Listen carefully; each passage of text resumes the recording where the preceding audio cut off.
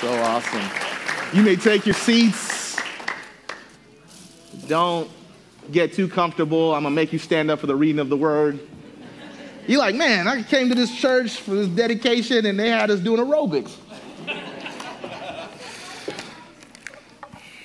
Such an exciting day to be able to just celebrate these amazing children. We have started a series this fall that we've entitled Generate Hope. Generate Hope is really just the mission statement, our call by God, we feel, as a community in this community.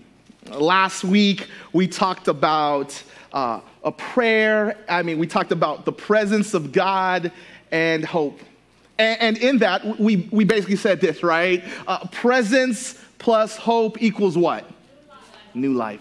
This week, we want to continue digging deep into who God has made us to be as we continue to unpack the values that Overflow is going to live into in this new future that God has given us. And I want to share about these really two important values, community and prayer. So I'm going to ask you to buckle up. We're going to dive in deep. You might want to jump off the train early. Stick with me. I promise I will land the plane in about 6 hours. No, I'm joking. Okay. We're going to be in Mark chapter 11, verses 15 through 21. So you know what we do, Overflow. Would you stand up one more time for the reading of the word? And I'm going to read the scriptures. After I'm done, I will say, this is the word of the Lord, and you respond back to me saying, thanks be to God, and we'll pray and get into it. Mark chapter 11, verses 11 through 21. Jesus entered Jerusalem and went into the temple courts. He looked around at everything, but since it was already late, he went out to Bethany with the 12. The next day, as they were leaving Bethany, Jesus was hungry. Seeing in the distance a fig tree in leaf, he went to find out if it had fruit. When he reached it, he found nothing but leaves because it was not in the season for figs. Then he said to the tree, "May no one ever eat the fruit from you again." And his disciples heard him say it. On reaching Jerusalem, Jesus entered the temple courts and began driving out those who were buying and selling there. He overturned the tables of money changers and the benches for those selling doves, and would not allow anyone to carry merchandise through the temple courts. And as he taught them, he said, "Is it not written that my house will be called a house of prayer for all nations? But you have made it into a den of robbers." The chief priests and the teachers of the law heard this and began looking at a way to kill him. For they feared him because the whole crowd was amazed at his teachings. When evening came, Jesus and the disciples went out to the city in the morning, and they went along and they saw the fig tree withered from the roots. Peter remembered and said to Jesus, "Hey, Jesus, isn't that fig tree?" "Rabbi, look," he said, "the fig tree you cursed has withered." This is the word of the Lord. Let's pray. Father God, we thank you for these moments that we share. We pray, Father, that you would speak and that we would listen and turn words into action. In Jesus' name we pray. Amen.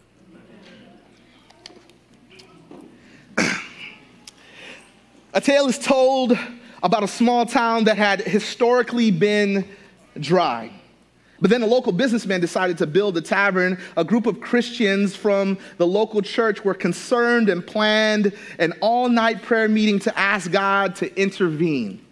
It just so happened that shortly after that, the lightning struck the bar and it burned down to the ground. The owner of the bar sued the church, claiming that the prayers of the congregation were responsible. But the church hired a lawyer to argue to the court that they were not responsible. The presiding judge, after his initial review of the case, stated that no matter how the case comes out, one thing is for sure. The owners of the tavern believe in prayer, and the Christians do not.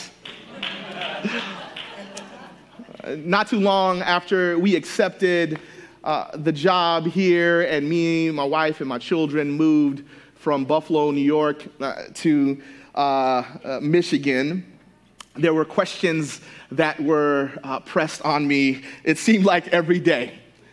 What is the vision of the church, right? And the connotation is this. Okay, you're the pastor. God has given you the word, so go up to your mountain top, right?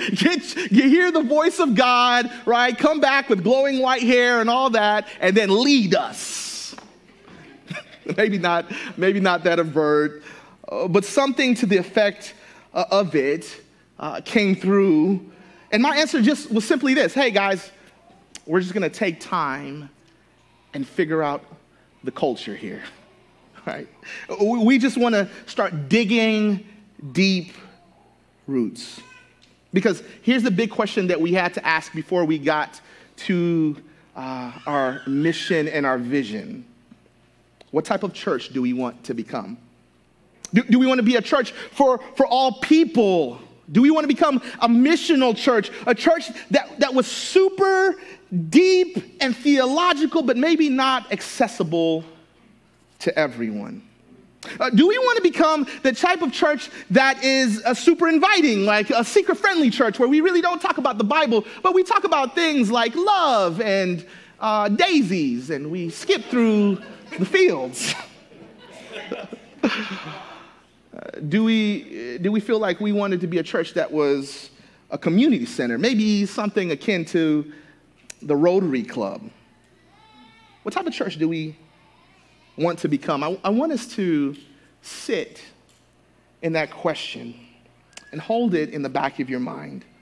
See, we find Jesus entering into the temple just the day before he came in, and it was a little bit late, and Mark says that he just sat and he watched, looking around at everything that was taking place.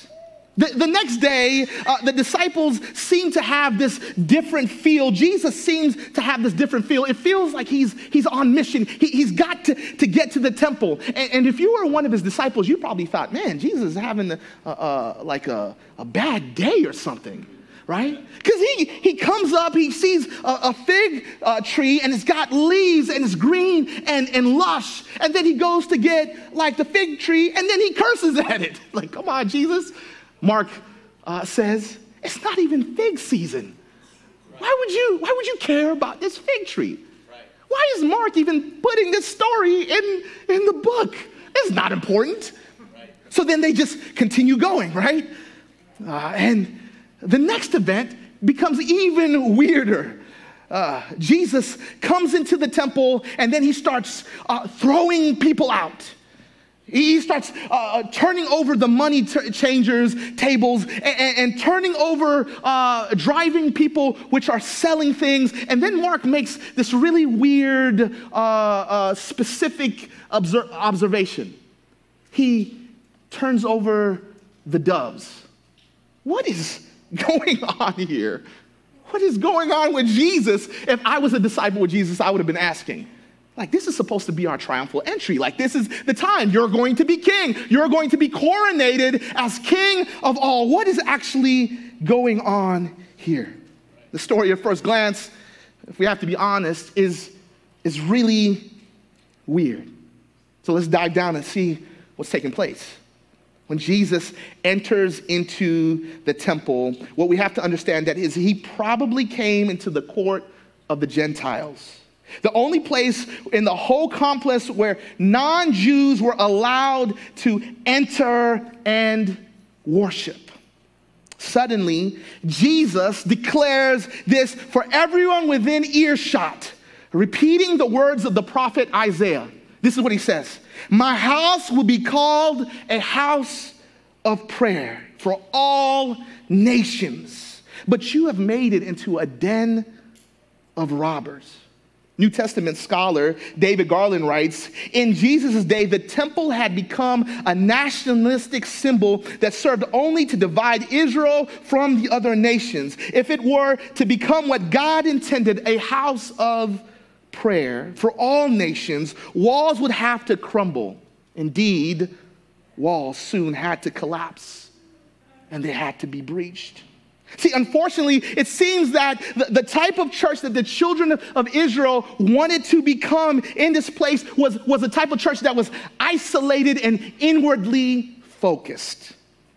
My house will be called a house of prayer for all nations, which means that God did not plan for the temple to become a national shrine to Israel alone. God's promise of blessing is for all who would accept it. It is not excluded for those without Jewish ethnicity, but it is God's salvation. It is God's plan for us.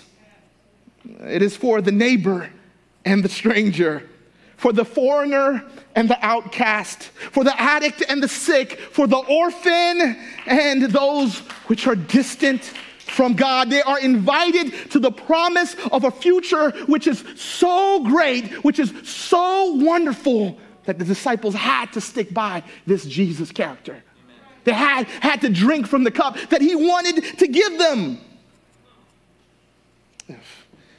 If we're not careful, we can become like the children of Israel, can't we? We can become isolated and inwardly focused, still building segregated walls of politics and money and denominations and ethnicity and cultural walls, can't we? We have created in the church, unfortunately, for so long, an outcast system that decides who's in and who's out. Who can enter into the presence of God? What type of church do we want to become? What type of church is it God inviting us into in this moment? As we say, God, you have called us out on mission. Jesus' words here echo of the promise he had made to Abraham and his children that he would restore all people. Remember, we talked about this last week, that he would restore all people through them, that the whole world would come to experience his presence. Yet here we see that the poor and the foreigner are excluded. There is a sad thing about all this, is that we can get so caught up believing that we are living out the mission of God that we can justify our broken systems in the name of the Lord. And before we know it, God's community reflects our presence more than the presence of Jesus. And maybe, just maybe, that's the reason when people come in these places hurting, broken, feeling down, they can't find peace in the place where God says there's supposed to be peace. What kind of church do we want to become? Jesus here repeats Jeremiah's cry, and it rings hauntingly in the ears of that day, and it honestly should ring hauntingly in our ears. You have made my house into a den of robbers. Listen to Jeremiah's words in Jeremiah chapter 7, verses 3 through 15. This is what the Lord Almighty, the God of Israel, says. Reform your ways and your actions, and I will let you live in this place. Do not trust in deceptive words and say, this is the temple of the Lord, the temple of the Lord, the temple of the Lord. If you really change your way and your actions and deal with each other justly, if you do not oppress the foreigner, the fatherless, the widow, and do not shed innocent blood in this place, and if you do not follow other gods to your own harm, then I will let you live in this place, in the land I gave your ancestors forever and ever. But look, you are trusting in deceptive words that are worthless. Will you steal and murder and commit adultery and perjury? Burn incense to Baal and follow other gods you have not known. and then come and stand before me in the house which bears my name and say, we are safe. Safe to do all these detestable things. Has this house which bears my name become a den of robbers to you? But I have been watching, declares the Lord. Go now to the place in Shiloh where I first made a dwelling for my name, and see what I did to it because of the wickedness of my people Israel. While you were doing all these things, declares the Lord, I spoke to you again and again, but you didn't listen. I called to you, but you did not answer. Therefore, what I did to Shiloh, I will now do to the house that bears my name. The temple you trust in, the place I gave to you and your ancestors, I will thrust you from my presence, just as I did your fellow Israelites, the people of Ephraim. We see Jesus echoing Jeremiah's words here, as God says that he is watching the temple, and we see that what God is saying, I have seen your deeds, and you have been found wanting. You have treated people poorly. This is not what my house was intended for.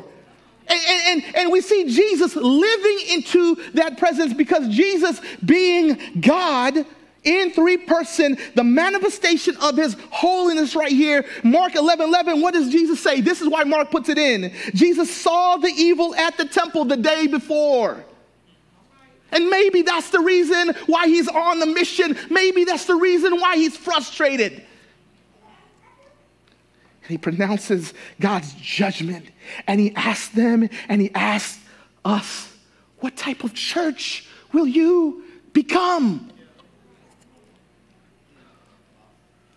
Mark writes, in the morning, after all of the things that happened,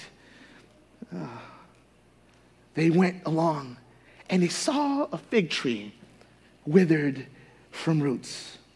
Peter remembered and said to Jesus, Rabbi, take a look. The fig tree you cursed has withered. Now let me pause for a second to teach you a little bit of how to study Scripture. Anytime you see anything repeated, take notice. See, this isn't just some weird little tree, and there's a reason that is sandwiched between the story of the temple. Mark here is trying to drive home a point. So some of you which are like environmentalists, you're like, man, the poor tree. Like, that's not the point, right? Garland writes about this idea. He says that the fig tree incident brackets the temple's action and interprets it. It reveals more clearly that Jesus does not intend to cleanse the temple. Instead, his actions visually announce its disqualification. The fig tree that has not borne from fruit is cursed and not reformed or cleansed. As Jesus seeks fruit from the fig tree, so God, the owner of the vineyard, seeks fruit from the vineyard. When no fruit is to be found, or when it is withheld, destruction follows. God forbid,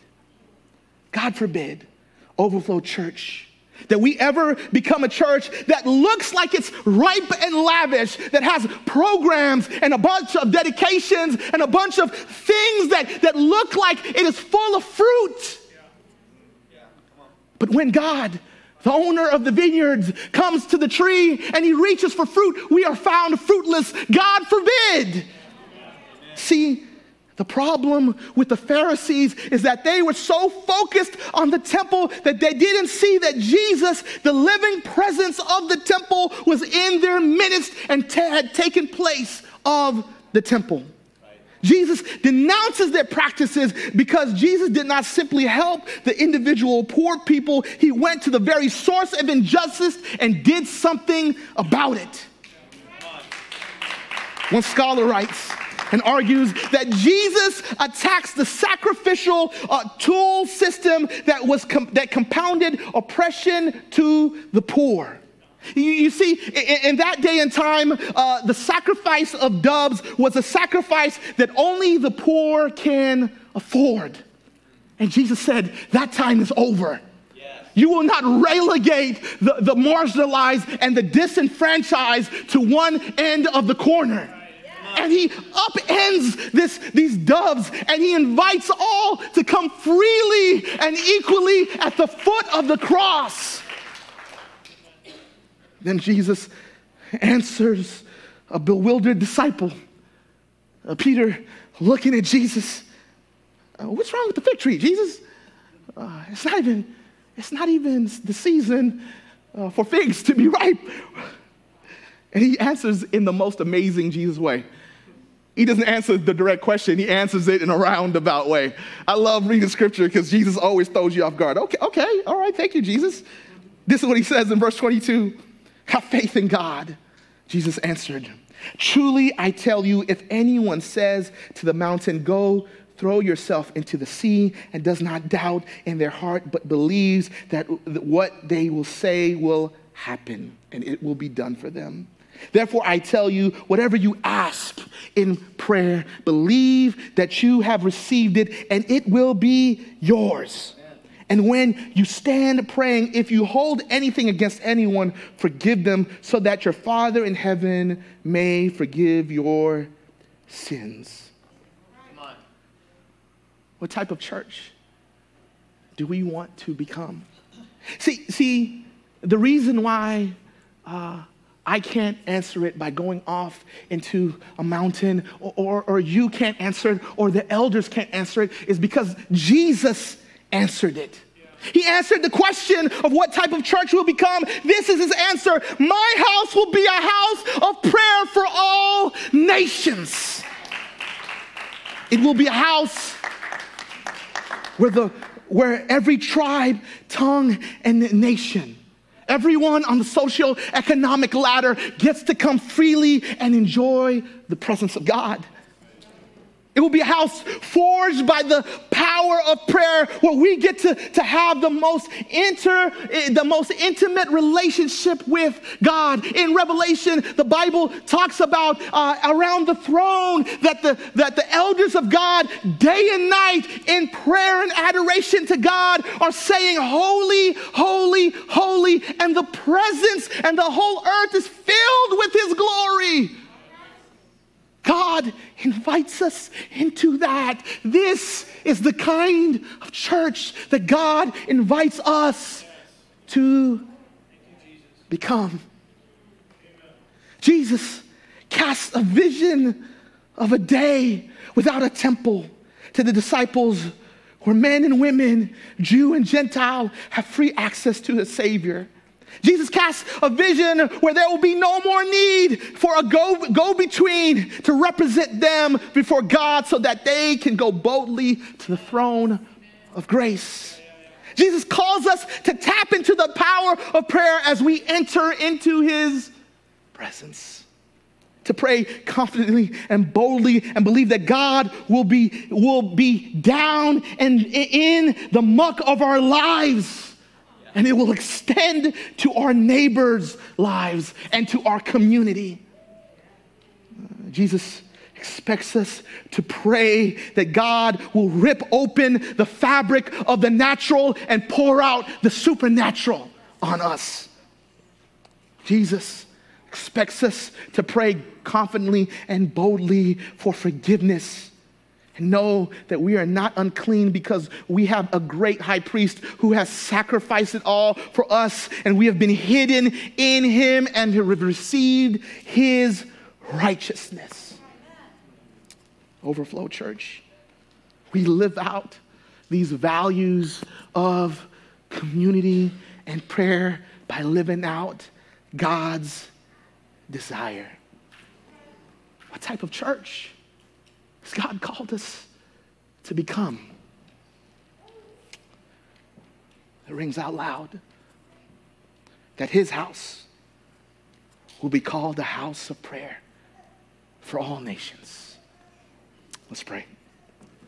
Father God, I thank you for all these moments that we have. I pray, Lord, that we would respond to your word, Jesus. That we would be a church so overflowing with your presence that we would not exclude neighbor or stranger.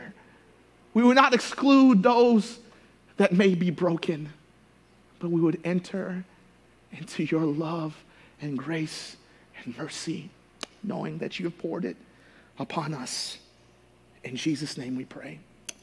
Amen.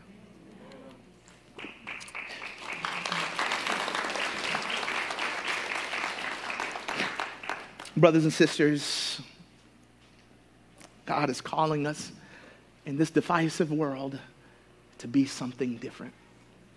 Would you stand with me as I pray this blessing over your life, as we pray these blessings over our lives?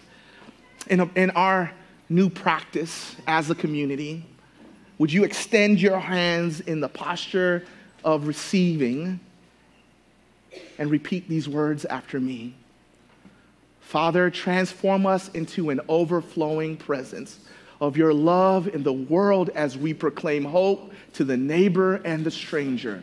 Manifest your kingdom here as it is in heaven. Amen.